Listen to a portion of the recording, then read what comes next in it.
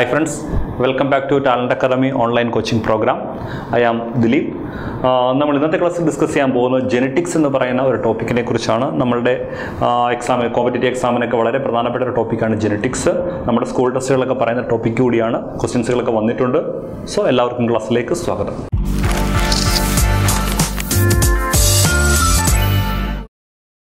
നമുക്ക് എന്താണ് genetics? It's A study of heredity and variation. Okay, അപ്പോൾ എന്താണ് genetics? It's A study of heredity and variation. എന്താണ് heredity എന്ന് പറഞ്ഞാൽ നമ്മൾ മലയാളത്തിൽ പാരമ്പര്യം എന്ന് പറയും അല്ലേ.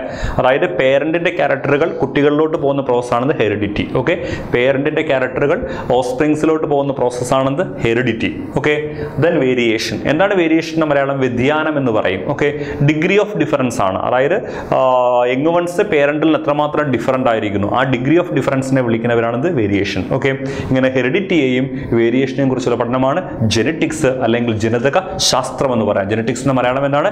ജനിതക ശാസ്ത്രം. Okay, so study of heredity and variation എന്നറിയപ്പെടുന്നത് ജെനറ്റിക്സ് ആണ്. The term genetics was first coined by William Bateson. വളരെ പ്രധാനപ്പെട്ടതാണ്, ഈ ക്വസ്റ്റ്യൻ എക്സാമിന് ചോദിച്ചിട്ടുണ്ട്. ജെനറ്റിക്സ് എന്ന വേർഡ് ആദ്യമായിട്ട് ഉപയോഗിച്ച ആളുടെ പേര് വില്യം ബേറ്റ്സൺ എന്ന് പറയുന്ന വ്യക്തിയാണ്. The term genetics was first coined by William Bateson. ആളുടെ പേര് എന്താണത്? വില്യം ബേറ്റ്സൺ എന്ന് പറയുന്ന വ്യക്തിയാണ് ആദ്യമായിട്ട് ജെനറ്റിക്സ് എന്ന വേർഡ് ഉപയോഗിച്ചത്. Okay, then father of genetics Gregor Mendel. ഒരുപാട് എക്സാമിന് ചോദിച്ചിട്ടുണ്ട് ഫാദർ ഓഫ് ജെനറ്റിക്സ് ആരാണ്? ഗ്രിഗർ മെൻഡൽ ആണ്. ജനിതക ശാസ്ത്രത്തിന്റെ പിതാവ് എന്നറിയപ്പെടുന്നത് ഗ്രിഗർ മെൻഡൽ ആണ്. ഫാദർ ഓഫ് ജെനറ്റിക്സ് എന്നറിയപ്പെടുന്നത് ഗ്രിഗർ മെൻഡൽ ആണ്. ഓക്കെ, ഇനി മെൻഡൽ കൊണ്ടുവന്ന കുറെ ലോസുകളുണ്ട്. അതായത് principles of loss of inheritance was first proposed by. വളരെ പ്രധാനപ്പെട്ട പോയിന്റ് ആണ്. Principles of loss of inheritance was first proposed by Gregor Mendel ആണ്. നമ്മൾ മലയാളത്തിൽ പാരമ്പര്യ നിയമങ്ങൾ എന്ന് പറയും. പാരമ്പര്യ നിയമങ്ങൾ അല്ലെങ്കിൽ principles of loss of inheritance was first proposed by. ജെനറ്റിക്സുമായി ബന്ധപ്പെട്ട് ആദ്യമായിട്ട് നിയമങ്ങൾ കൊണ്ടുവന്നത് അല്ലെങ്കിൽ പാരമ്പര്യ നിയമങ്ങൾ അല്ലെങ്കിൽ principles of loss of inheritance where first proposed by ആരാണത്? Gregor Mendel. ആരാ കൊണ്ടുവന്നിരിക്കുന്നത്? ഗ്രിഗർ മെൻഡൽ ആണ്. വളരെ പ്രധാനപ്പെട്ട പോയിന്റ് ആണ്, പഠിക്കാതെ. ഓക്കെ, അപ്പോൾ നമുക്ക് ഒന്നുകൂടെ പറയാൻ പോയിന്റ്സുകൾ. Study of heredity and variation എന്നറിയപ്പെടുന്ന ജെനറ്റിക്സ് ആണ്. ജെനറ്റിക്സ് എന്ന വേർഡ് ആദ്യമായിട്ട് ഉപയോഗിച്ച ആളുടെ പേര് വില്യം ബേറ്റ്സൺ എന്നാണ്. Father of genetics Gregor Mendel ആണ്. Principles of loss of inheritance was first proposed by. അല്ലെങ്കിൽ പാരമ്പര്യ നിയമങ്ങൾ, ജെനറ്റിക്സുമായി ബന്ധപ്പെട്ട പാരമ്പര്യ നിയമങ്ങൾ ആദ്യമായിട്ട് കൊണ്ടുവന്നവരാണത് ഗ്രിഗർ മെൻഡൽ ആണ്. Okay, clear? ഇനി നമുക്ക് മെൻഡലിൻ്റെതായ പേരിൽ 3 ലോസുകളുണ്ട്. Okay, so Mendel's loss of inheritance ആണ്. മെൻഡലിൻ്റെതായ പേരിൽ 3 ലോസുകൾ. നമുക്ക് ആ ലോസുകളുടെ പേരുകൾ മാത്രം നമുക്കൊന്ന് പഠിച്ചാൽ മതി. അതിൽ ഫസ്റ്റ് ലോ ആണ് ലോ ഓഫ് ഡോമിനൻസ്. ഓക്കെ, അപ്പോൾ മെൻഡൽ ഒന്നാമത്തെ ലോ ആണ് law of dominance. Law of dominance നമ്മൾ മലയാളത്തിൽ പ്രകട സ്വഭാവ നിയമം എന്ന് പറയും. എന്താണ് പ്രകട സ്വഭാവ നിയമം? എന്താണ് പ്രകട സ്വഭാവ നിയമം എന്നാണ് ലോ ഓഫ് ഡോമിനൻസിന്റെ മലയാളം. ഓക്കെ, രണ്ടാമത്തെ ലോ ആണ് ലോ ഓഫ് സെഗ്രിഗേഷൻ. സോ മെൻഡലിന്റെ രണ്ടാമത്തെ ലോ ആണ് law of segregation. Law of segregation മലയാളത്തിൽ വിവേചന നിയമം എന്ന് പറയും. എന്താണത്? വിവേചന നിയമം എന്ന് പറയും. അതാണ് ലോ ഓഫ് എന്താണ് സെഗ്രിഗേഷൻ. ഓക്കെ, അടുത്ത മൂന്നാമത്തെ ലോ ആണ് law of independent assortment. Law of independent assortment. Okay, മലയാളത്തിൽ സ്വതന്ത്ര അപവ്യൂഹന നിയമം എന്ന് പറയും. സ്വതന്ത്ര അപവ്യൂഹന നിയമം. ഓക്കെ, അപ്പോൾ നമ്മൾ പറഞ്ഞു principles of loss of inheritance was first proposed by Gregor Mendel. Okay, മെൻഡലിൻ്റെതായ പേരിൽ 3 ലോസുകളുണ്ട്. ആ ലോകളുടെ പേരുകൾ നിങ്ങൾ പഠിക്കണം. അത് ഫസ്റ്റ് വൺ ആണ് law of dominance, second one law of segregation, third one law of independent assortment. ഇത് മൂന്നുമാണ് മെൻഡലിന്റെ പ്രധാനപ്പെട്ട ലോസുകൾ. ക്ലിയർ ആയല്ലോ കാര്യങ്ങൾ? ഓക്കെ, ഇനി മെൻഡൽ കുറെ ഹൈബ്രിഡൈസേഷൻ എക്സ്പെരിമെന്റുകൾ നടത്തിയിട്ടുണ്ട്. ഓക്കെ, മെൻഡൽ ഹൈബ്രിഡൈസേഷൻ എക്സ്പെരിമെന്റുകൾ നടത്തിയ പ്ലാന്റിന്റെ പേരാണ് ഗാർഡൻ പീ പ്ലാന്റ്. ഓക്കെ, അപ്പൊ ഗാർഡൻ പീ പ്ലാന്റിലാണ് അല്ലെങ്കിൽ എന്താണ് പട്ടാണി പയറിലാണ് മെൻഡൽ തന്റെ എക്സ്പെരിമെന്റുകൾ നടത്തി. സോ മെൻഡൽ തന്റെ എക്സ്പെരിമെന്റുകൾ നടത്തിയ എവിടെയാണ്? ഗാർഡൻ പീ പ്ലാന്റ്സ് അല്ലെങ്കിൽ പട്ടാണി പയർ ചെടിയിലാണ് മെൻഡൽ തന്റെ എക്സ്പെരിമെന്റുകൾ നടത്തിയത്. ഓക്കെ, ഇതാണ് garden P plants. So Mendel conducted hybridization experiments on garden pea plants. The garden pea plants and the scientific name ആണ് Pisum sativum. എന്താണത്? Pisum sativum. അപ്പോൾ garden pea plants and the scientific name ആണ് Pisum sativum. ഈ garden pea plantsലാണ് hybridization എക്സ്പെരിമെന്റുകൾ Mendel നടത്തിയത്. Okay, ഇനി മെൻഡലുമായി ബന്ധപ്പെട്ട് നമ്മൾ പഠിച്ചിരിക്കേണ്ട 2 ratios ഉണ്ട്. സാധാരണ നമ്മുടെ എക്സാമിനൊക്കെ ചോദിക്കുന്നതാണ്, സ്കൂൾ ടെസ്റ്റുകളൊക്കെ പറയുന്നുണ്ട്. Okay, mono hybrid cross ratio 3:1 ആണ്. എക്സാമിന് ചോദിച്ചിട്ടുണ്ട്. ഇതേപോലെ പോയിന്റ് പഠിക്കുക. Mono hybrid cross ratio ratio എത്രയാണ്? 3:1 ആണ്. അതുപോലെ തന്നെ ഡൈഹൈബ്രിഡ് ക്രോസ് റേഷ്യോ ഉണ്ട്, അത് 9:3:3:1. ഈ രണ്ട് പോയിന്റുകളും ഇതേപോലെ അങ്ങ് പഠിച്ചോണം. അത് മോണോഹൈബ്രിഡ് ക്രോസ് റേഷ്യോ നമ്മൾ മലയാളത്തിൽ ഏകസങ്കര അനുപാതം എന്ന് പറയും. എന്താണ് ഏകസങ്കര അനുപാതം? അല്ലെങ്കിൽ മോണോഹൈബ്രിഡ് ക്രോസ് റേഷ്യോ ആണെങ്കിൽ അത് 3:1 ആണ്. ഇനി ഡൈഹൈബ്രിഡ് ക്രോസ് റേഷ്യോ, ഓക്കെ, അല്ലെങ്കിൽ മലയാളത്തിൽ നമ്മൾ ദ്വിസങ്കര അനുപാതം എന്ന് പറയും. ദ്വിസങ്കര അനുപാതം അല്ലെങ്കിൽ ഡൈഹൈബ്രിഡ് ക്രോസ് റേഷ്യോ ചോദിച്ചാൽ 9:3:3:1 ആണ്. ഓക്കെ, അപ്പോൾ ഇത്രയുമാണ് നമുക്ക് ഗ്രിഗർ മെന്റലുമായി ബന്ധപ്പെട്ട് ഓർത്തിരിക്കേണ്ടത്. അപ്പോൾ പോയിന്റ്സ് പറയാം. ഫാദറോജെനറ്റിക്സ് അറിയപ്പെടുന്നത് ഗ്രിഗർ മെന്റൽ ആണ്.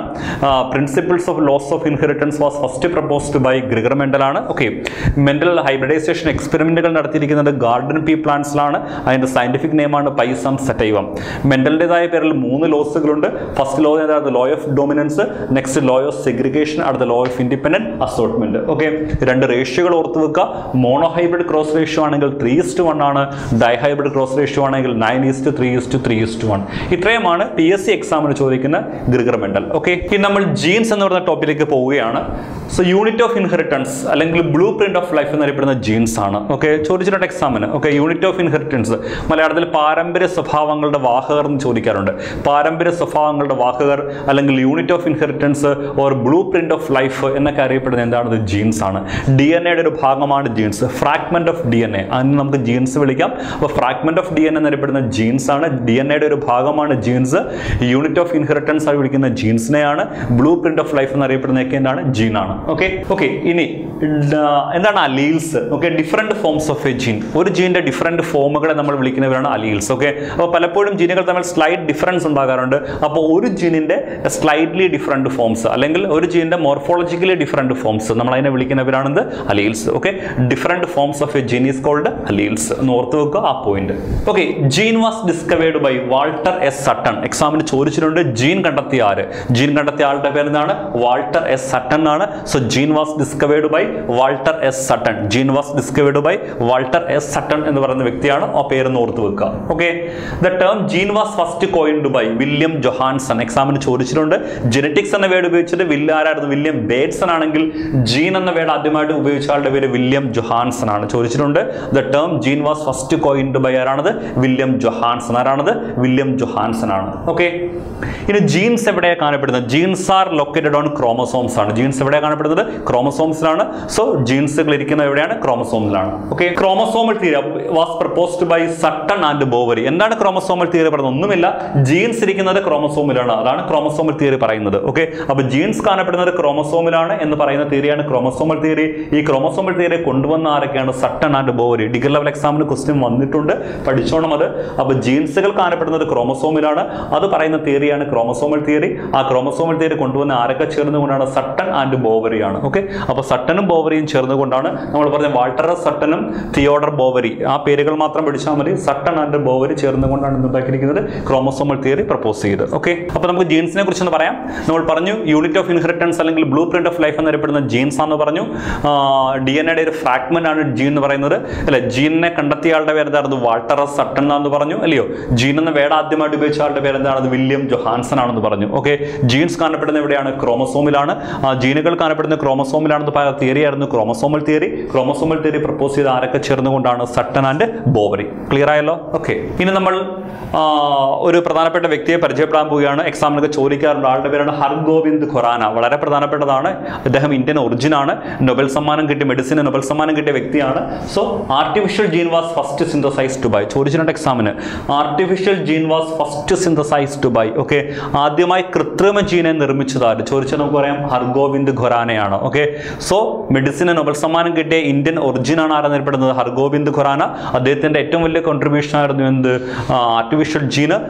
അടുത്തൊരു പേഴ്സണാലിറ്റിയാണ് TH മോർഗൻ. വളരെ പ്രധാനപ്പെട്ടതാണ്. Is A father of modern genetics. നമ്മൾ പറഞ്ഞു father of genetics Gregor mental ആണെങ്കിൽ ഫാദർ ഓഫ് മോഡേൺ ജെനറ്റിക്സ് അറിയപ്പെടുന്ന ആരാണ്? TH മോർഗൻ ആണ്. അത് മാത്രമല്ല he also discovered sex linked inheritance. വളരെ പ്രധാനപ്പെട്ടതാണ്. ആ ടേം ഒന്ന് ഓർത്തു വെക്കുക. സെക്സ് ലിങ്ക്ഡ് ഇൻഹെറിറ്റൻസ് കണ്ടെത്തിയ ആരെന്ന് ചോദിച്ചാൽ TH മോർഗൻ ആണ്. ഓക്കെ, അപ്പോൾ ഫാദർ ഓഫ് മോഡേൺ ജെനറ്റിക്സ് എന്ന് ചോദിച്ചു കഴിഞ്ഞാലോ സെക്സ് ലിങ്ക്ഡ് ഇൻഹെറിറ്റൻസ് കണ്ടെത്തിയ ആരെന്ന് ചോദിച്ചാൽ നമുക്ക് പറയാം ആരാണത്? TH മോർഗൻ ആണ്. ഓക്കെ, അടുത്ത ഹോഫ്മൈസ്റ്റർ ആണ്. ക്രോമസോം വാസ് ഡിസ്കവേർഡ് ബൈ, നമ്മൾ പറഞ്ഞു ജീനുകൾ ഇരിക്കുന്നത് ക്രോമസോമിലാണ് നമ്മൾ പറഞ്ഞു ഇല്ലയോ? ക്രോമസോം കണ്ടെത്തിയത് ആര് ചോദിച്ചാൽ നമുക്ക് പറയാം ഹോഫ്മൈസ്റ്റർ. ആളുടെ പേരെന്താണത്? ഹോഫ്മൈസ്റ്റർ ആണ്. അപ്പോൾ ഈ 3 പേഴ്സണാലിറ്റികളെ നിങ്ങൾ ഓർത്തു വെക്കണം, ക്വസ്റ്റ്യൻ വന്നിട്ടുണ്ട്. അപ്പോൾ artificial gene was first discovered by ആരാണ്? Hargobind ഖൊറാനയാണ്. Okay, father of modern genetics എന്നോ അല്ലെങ്കിൽ സെക്സ് ലിങ്ക്ഡ് ഇൻഹെറിറ്റൻസ് കണ്ടെത്തിയ ആരെന്ന് ചോദിച്ചാൽ നമുക്ക് പറയാം TH മോർഗൻ ആണ്. ക്രോമസോം കണ്ടെത്തിയ ആളുടെ പേരെന്താണത്? ഹോഫ്മൈസ്റ്റർ ആണ്. ഓക്കെ, ഈ 3 പേരുകളും ഓർത്തു വെക്കുക, ക്വസ്റ്റ്യൻ വന്നിട്ടുണ്ട്. ഓക്കെ, അടുത്തൊരു പോയിന്റ്സ് ഓർക്കുക. Morgan conducted hybridisation experiments on fruit flies. വളരെ പ്രധാനപ്പെട്ടതാണ്, ഓർത്തു വെക്കണമത്. അപ്പോൾ നമ്മൾ പറഞ്ഞു TH Morgan father of modern genetics എന്നറിയപ്പെടുന്ന TH മോർഗൻ ആണ്. അതുപോലെ തന്നെ സെക്സ് ലിങ്ക്ഡ് ഇൻഹെറിറ്റൻസ് കണ്ടെത്തിയ TH മോർഗൻ ആണ്. അദ്ദേഹത്തിന് നൊബേൽ പ്രൈസ് ഒക്കെ കിട്ടിയിട്ടുണ്ട്. അദ്ദേഹം തന്റെ എക്സ്പെരിമെന്റുകൾക്ക് വേണ്ടി സെലക്ട് ചെയ്ത ഒരു ഫ്ലൈ ഉണ്ട്, ഇൻസെക്ട് ഉണ്ട്, അതിന്റെ പേരാണ് ഫ്രൂട്ട് ഫ്ലൈസ്. പഠിച്ചോണം, നമ്മൾ മലയാളത്തിൽ പഴം ഈച്ച എന്ന് പറയും, പഴം ഈച്ച എന്ന് പറയും. Okay, fruit flies. ഓക്കെ, അതിന്റെ സയന്റിഫിക് നെയിമാണ് ഡ്രോസോഫില. എന്താണത്? Drosophila.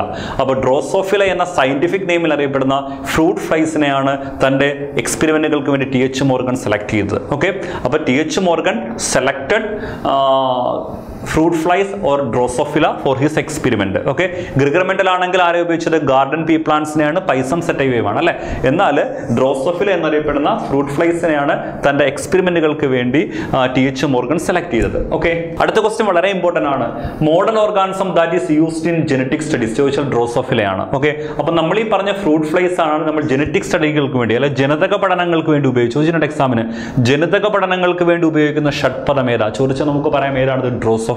Okay, so modern organism that is used in genetic studies ചോദിച്ചാൽ ആൻസർ ഡ്രോസോഫില ആണ്, ഫ്രൂട്ട് ഫ്ലൈസ് ആണ്. പഠിച്ചോണം. അപ്പോൾ TH മോർഗൻ തന്റെ എക്സ്പെരിമെന്റിന് വേണ്ടി ഉപയോഗിച്ചത് ഫ്രൂട്ട് ഫ്ലൈസ് ഓർ ഡ്രോസോഫിലയാണ്. അതുപോലെ തന്നെ നമ്മൾ ജെനറ്റിക് സ്റ്റഡീസിന് വേണ്ടി അല്ലെങ്കിൽ ജനിതക പഠനങ്ങൾക്ക് വേണ്ടി സാധാരണയായിട്ട് ഉപയോഗിക്കുന്ന ഷഡ്പദം ചോദിച്ചാൽ നമുക്ക് പറയാം അതും എന്ത് തന്നെ ഡ്രോസോഫില അല്ലെങ്കിൽ എന്താണ്? ഫ്രൂട്ട് ഫ്ലൈസ് ആണ്. ക്ലിയർ?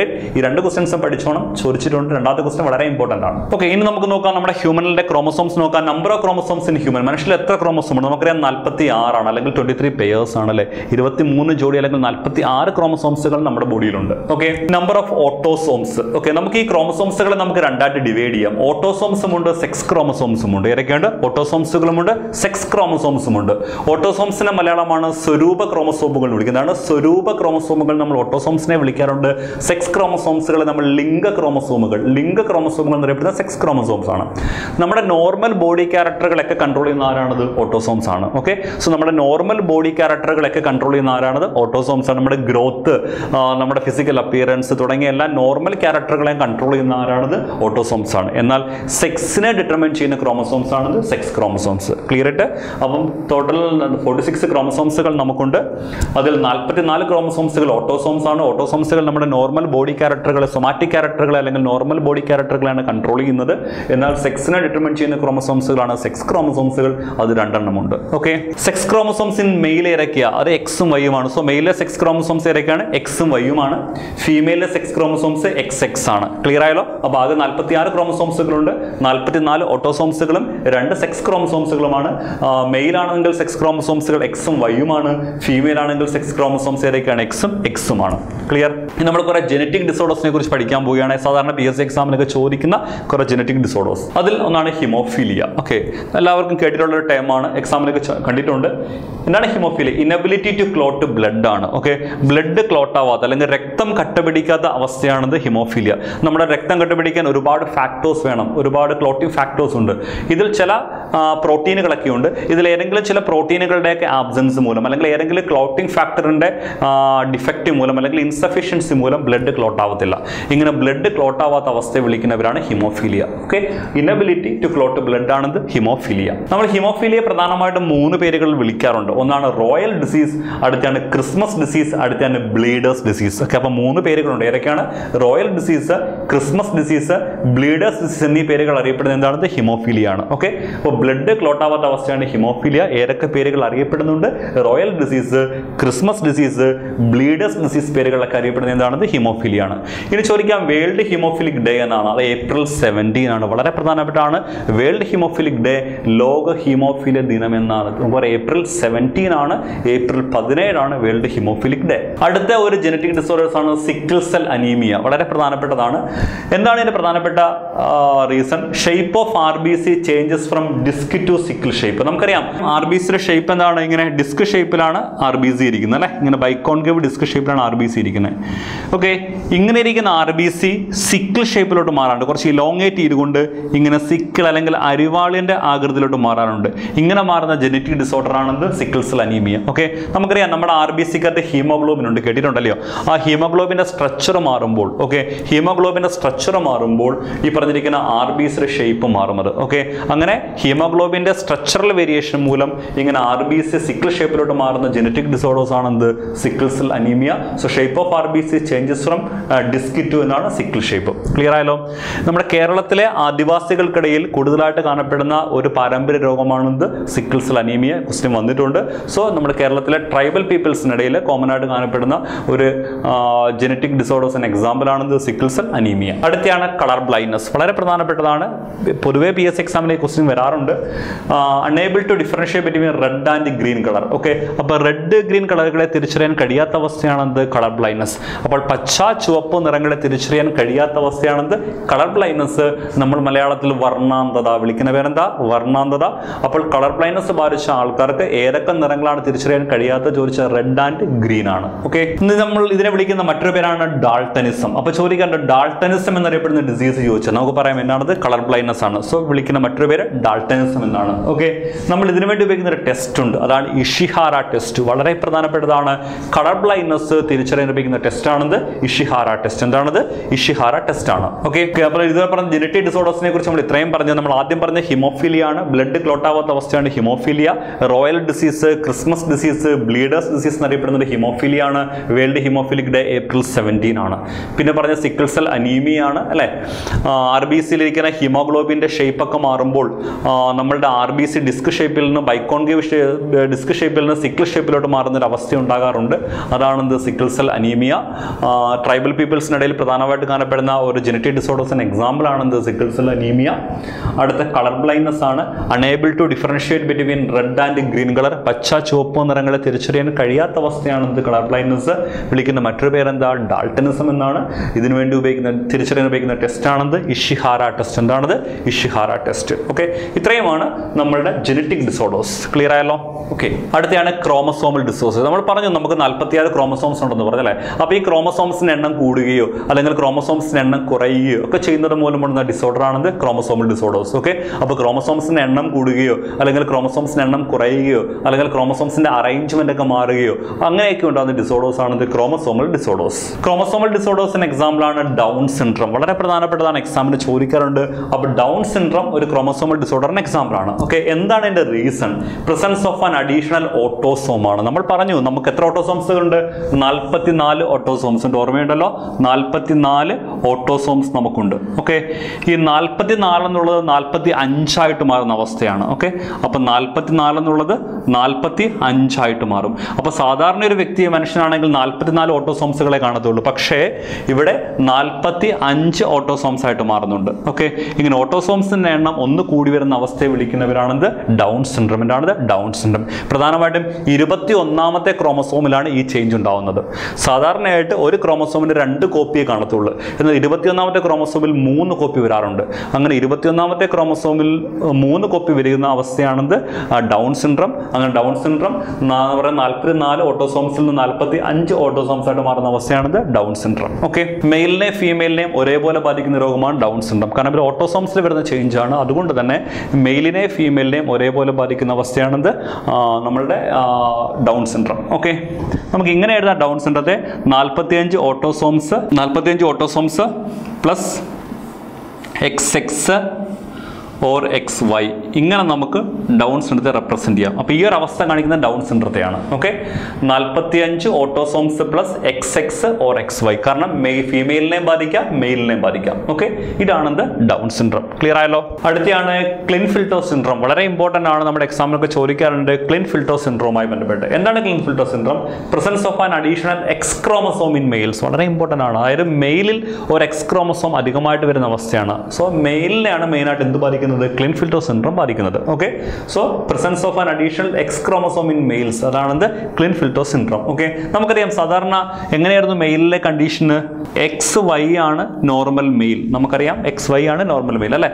എന്നാൽ അഡീഷണൽ ആയിട്ട് ഒരു എക്സ് ഇങ്ങോട്ട് വരുന്നു, അങ്ങനെ XXY ആയിട്ട് മാറുന്നു. ഇങ്ങനെ XXY ആയിട്ട് മാറുന്ന അവസ്ഥയെ വിളിക്കുന്ന പേരാണെന്ന് ക്ലിൻഫിൽറ്റർ സിൻഡ്രോം. വളരെ ഇമ്പോർട്ടൻ്റ് ആണ്, എക്സാമിന് ചോദിച്ചിട്ടുണ്ട്. നോർമൽ മെയിൽ ആണെങ്കിൽ XY ആണ്, എന്നാൽ അഡീഷണൽ ആയിട്ട് ഒരു എക്സ് ക്രോമസോം കൂടെ വരുന്നുണ്ട്, അങ്ങനെ XXY ആയിട്ട് മാറുന്നുണ്ട്. ഇങ്ങനെ മെയിലിൽ അഡീഷണൽ ആയിട്ട് ഒരു എക്സ് ക്രോമസോം വരുന്ന അവസ്ഥയാണെന്ന് ക്ലിൻഫിൽറ്റർ സിൻഡ്രോം. സോ മെയിലിനെയാണ് മെയിനായിട്ട് ക്ലിൻഫിൽറ്റർ സിൻഡ്രോം ബാധിക്കുന്നത്. ക്ലിയർ ആയല്ലോ? ഓക്കെ, അടുത്താണ് ടർണർ സിൻഡ്രോം. വളരെ ഇമ്പോർട്ടൻ്റ് ആണ് എന്ത് ടർണർ സിൻഡ്രോം, എക്സാമിന് ചോദിച്ചിട്ടുണ്ട്. Absence of an X chromosome in females, അതായത് ഫീമെയിലിൽ ഒരു എക്സ് ക്രോമസോം കുറയുന്ന അവസ്ഥ. എന്തായിരുന്നു നോർമൽ ഫീമെയിൽ? നമുക്കറിയാം എന്താ നോർമൽ ഫീമെയിൽ? XX ആണ് നോർമൽ ഫീമെയിൽ ആണല്ലോ. എന്നാൽ ചില ഫീമെയിൽ ഒരു എക്സ് ക്രോമസോമേ കാണത്തുള്ളൂ, X0 കണ്ടീഷൻ ആയിരിക്കും, ഒരു എക്സേ കാണത്തുള്ളൂ, സോ X0 കണ്ടീഷൻ ആവും. ഇതാണെന്ത് ടർണർ സിൻഡ്രോം. ഓക്കെ, സോ വളരെ ഇമ്പോർട്ടൻ്റ് ആണ്. അപ്പോൾ നമ്മൾ 3 ക്രോമസോമൽ ഡിസോർഡേഴ്സിനെ കുറിച്ച് പറഞ്ഞു. ക്രോമസോംസിൻ്റെ എണ്ണം കൂടുകയോ ക്രോമസോംസിൻ്റെ എണ്ണം കുറയുകയോ അല്ലെങ്കിൽ ക്രോമസോംസിൻ്റെ അറേഞ്ച്മെൻറ്റുകൾ മാറുമ്പോഴോ ഉണ്ടാവുന്ന ഡിസോർഡേഴ്സ് ആണെന്ത് ക്രോമസോമൽ ഡിസോർഡേഴ്സ്. ഓക്കെ, അത് പ്രധാനമായിട്ടും 3 നമുക്ക് പഠിച്ചു. ഏതൊക്കെയാണ്? ഡൗൺ സിൻഡ്രോം ഉണ്ട്, ക്ലിൻഫിൽറ്റർ സിൻഡ്രോം ഉണ്ട്, ടർണർ സിൻഡ്രോം ഉണ്ട്. ഓക്കെ, അതായത് ഓട്ടോസോംസിൻ്റെ എണ്ണം ഒന്ന് കൂടി 45 മാറുന്ന അവസ്ഥയാണത് ഡൗൺ സിൻഡ്രോം. മെയിലിനെയും ഫീമെയിലിനെയും ഒരേപോലെ ബാധിക്കുന്ന അവസ്ഥയാണത് ഡൗൺ സിൻഡ്രോം. Okay, അടുത്തയാണത് ക്ലിൻഫിൽറ്റർ syndrome. മെയിലിനെയാണ് മെയിനായിട്ട് ബാധിക്കുന്നത്. മെയിലിൽ ഒരു എക്സ് ക്രോമസോം അധികമായിട്ട് വരുന്ന അവസ്ഥയാണ്, അങ്ങനത് XXY ആയിട്ട് മാറുന്ന അവസ്ഥയാണത് ക്ലിൻഫിൽറ്റർ സിൻഡ്രോം. ഓക്കെ, അടുത്ത ടർണർ സിൻഡ്രോം ആണ്. ഫീമെയിലിനെയാണ് മെയിനായിട്ട് ബാധിക്കുന്നത്. ഫീമെയിൽ ഒരു എക്സ് ക്രോമസോം കുറഞ്ഞു പോകുന്ന അവസ്ഥയാണത് ടർണർ സിൻഡ്രോം. നോർമൽ ഫീമെയിൽ ആണെങ്കിൽ 2X ഉണ്ട്, അവർക്ക് ഒരു എക്സ് മാത്രമേ കാണത്തുള്ളൂ, X0 കണ്ടീഷനാണത് ടർണർ സിൻഡ്രോം. ഓക്കെ, ഇങ്ങനെ 3 ക്രോമസോമൽ ഡിസോർഡറുകൾ പറഞ്ഞിട്ടുണ്ട്, പഠിക്കാനുണ്ട്, സ്കൂൾ ടെക്സ്റ്റ് ബുക്കിലൊക്കെ ഉണ്ട്. സോ കാര്യങ്ങൾ പഠിക്കുക. ജെനറ്റിക്സിനെ കുറിച്ച് ഒരുപാട് ക്വസ്റ്റ്യൻസുകൾ PSC ചോദിച്ചിട്ടുണ്ട്. അപ്പോൾ അതിൽ ചോദിച്ച ക്വസ്റ്റ്യൻസുകളും ചോദിക്കാൻ ചാൻസ് ഉള്ള ക്വസ്റ്റ്യൻസുകളാണ് നമ്മൾ പറഞ്ഞത്. സോ നന്നായി കാര്യങ്ങളിലൊക്കെ പഠിക്കുക, പോയിന്റ്സുകളൊക്കെ എഴുതി വെച്ച് പഠിക്കുക. അടുത്ത ക്ലാസ്സിൽ കാണുമ്പോഴേക്കും എല്ലാവർക്കും നന്ദി, നമസ്കാരം.